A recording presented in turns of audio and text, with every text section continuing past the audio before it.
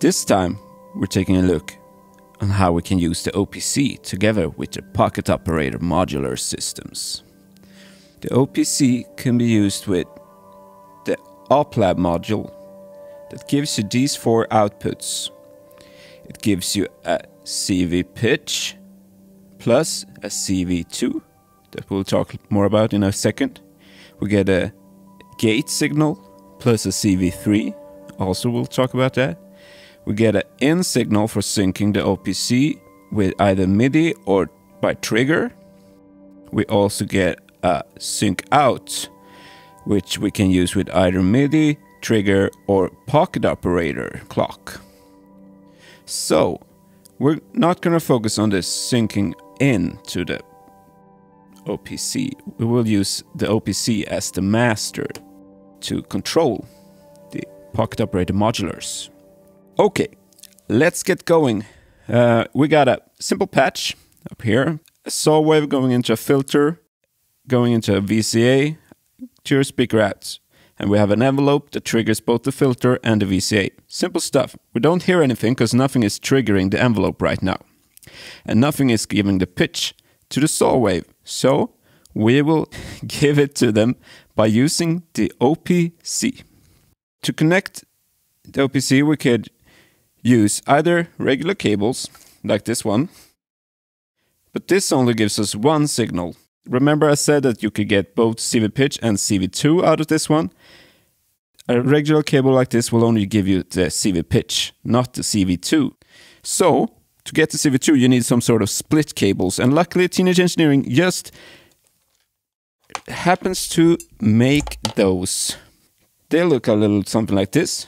This one goes into the OPC, and you get two that comes out. You get a little tip signal that gives you the CV pitch signal and the ring signal that gives you the CV2.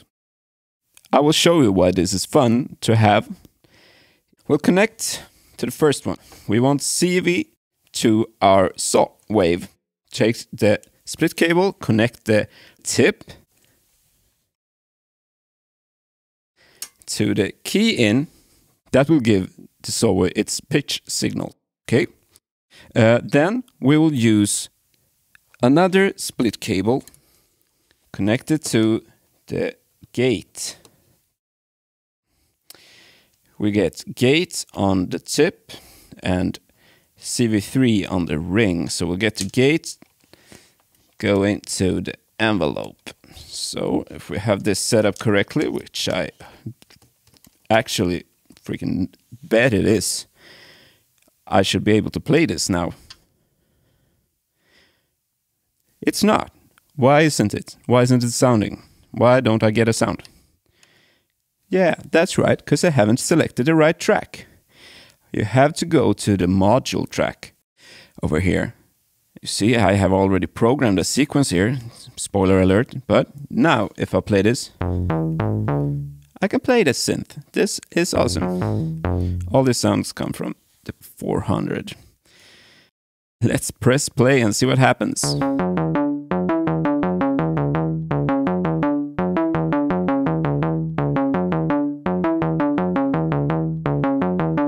Yep, that's pretty funky.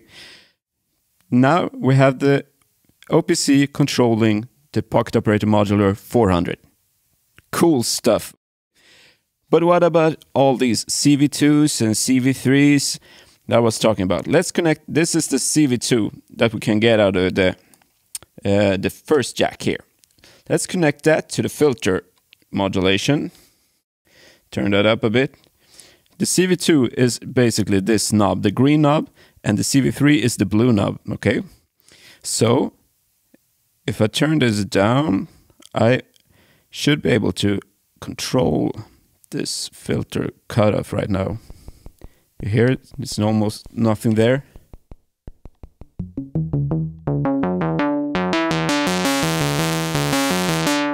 So increase it and decrease it, it disappears. And increase, it gets back. Well, that's cool. You don't have to, you know, reach over here and do do this. That's cool, you can control this. If you have a very complex patch, this could be really handy. But the really cool stuff is that you can parameter lock this. So let's just hold record and spin this a little bit. I'm holding record here, having it play.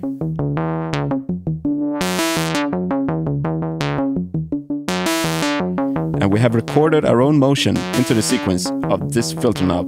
How cool is that, okay? Are you hyped? I am hyped. And you can adjust this.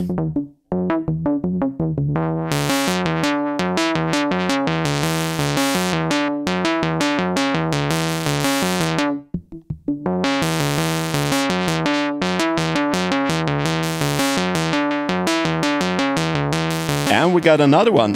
What are we gonna do with this one? Maybe we can put it into... Let's go crazy. Let's put it into the control one. Turn it up. You're gonna hear a little change. Now I can control the pitch of this oscillator over here.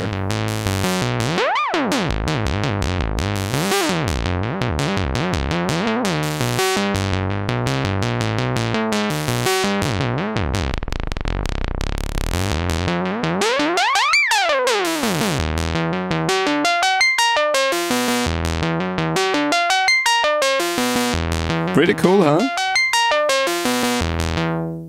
So, this could be very handy for both experimentation and useful for other things. We're gonna check it out in another example. Okay, let's go there. Here we have a modification of the patch that I just did. The OPC is not controlling anything at the moment. We'll change that in a second, don't you worry. I modulated the patch a little bit. We have a sine wave going into the frequency modulation of the saw, making it a little more crazy. We have a sequence from the sequencer going up to the saw and triggering the envelope. So let's hear it.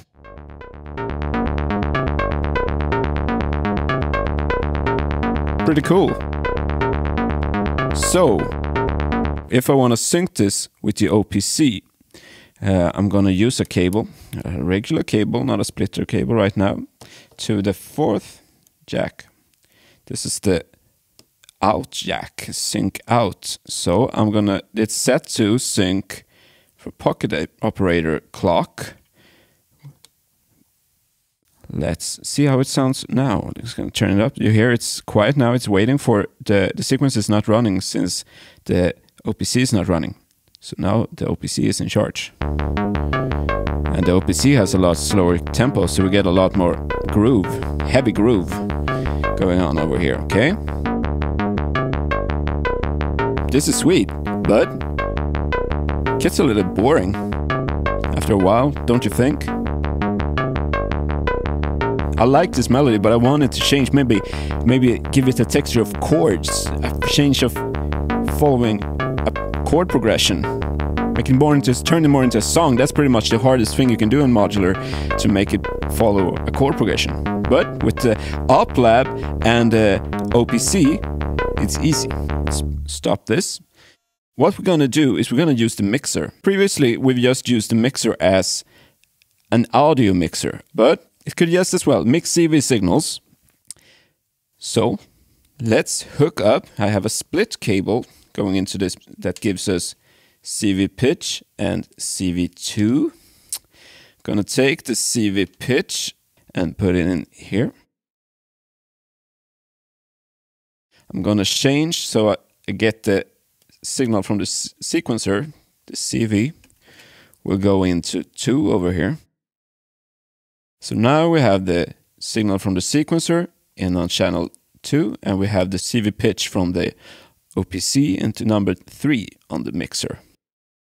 Now we just need to connect the mixer to the saw. So this is now collecting both CV sources, mixing them together and sending it to the saw. If we do this.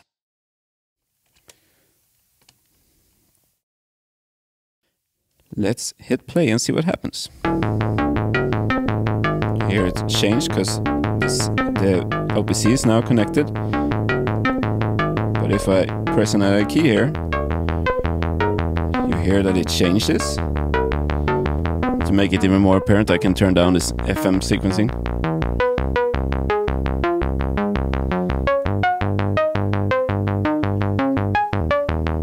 Now I can sequence the OPC so I can change the POM 400's melody. I can transpose it into various numbers. Let's turn on the FM because I like FM, okay? It gives a little craziness going, okay? So let's do this. I'm gonna record, I think on first step I want it to be a G. And we're just gonna do something basic. We do G to D to G again. Let's do C, something like that.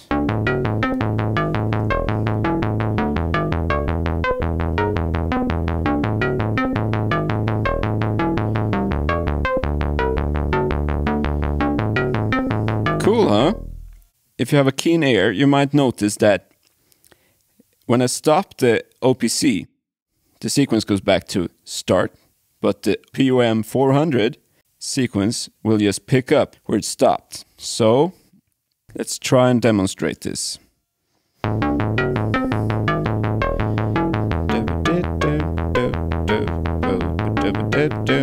Okay, so it's just gonna do, and if it's reset itself, it should be do pretty much instantly, but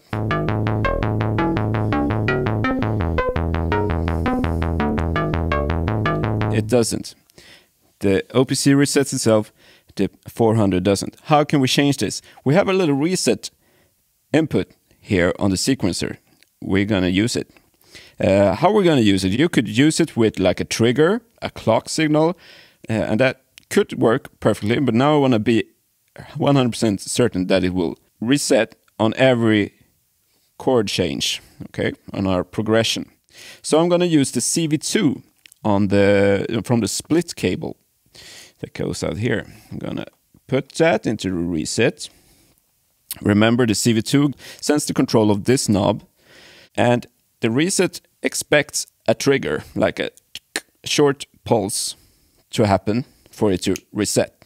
And this is like a wheel, just a motion. But since we can parameter lock this, I can select the step I want to parameter lock, in this case the first one, and hold that down and turn this all the way up. Do the same for the other 3.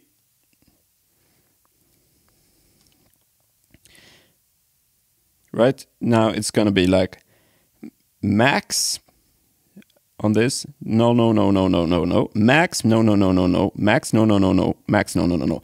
In fact, you're making like a tick tick trigger. Cool, huh? Let's see if it works.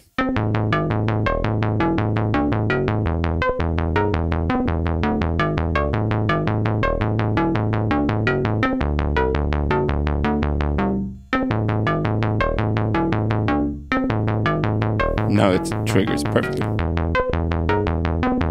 Super cool, super useful. And now we have this sync going on. We could add a beat to it. Why not? Let's do that.